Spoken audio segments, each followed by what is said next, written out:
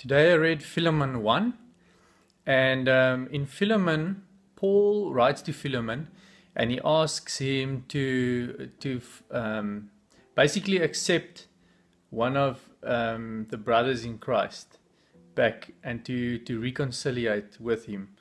It's about forgiveness, and basically Paul met this guy,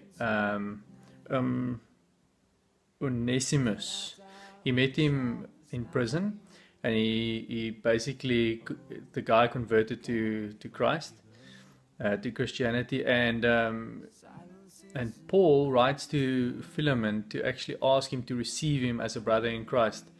It seems that he previously did something to Philemon to damage the relationship. But now Paul writes to Philemon to ask him to receive him back. He doesn't want to release him back to him, but he does, and he asks him to forgive him and to reconcile and to really receive him as a brother in Christ. And I want to read two verses for you. It says here, "If then you count me as a partner, receive him as you would me. But if he has wronged you or owes anything, put that on my account." And that is an amazing way to see things and see relationships, see forgiveness.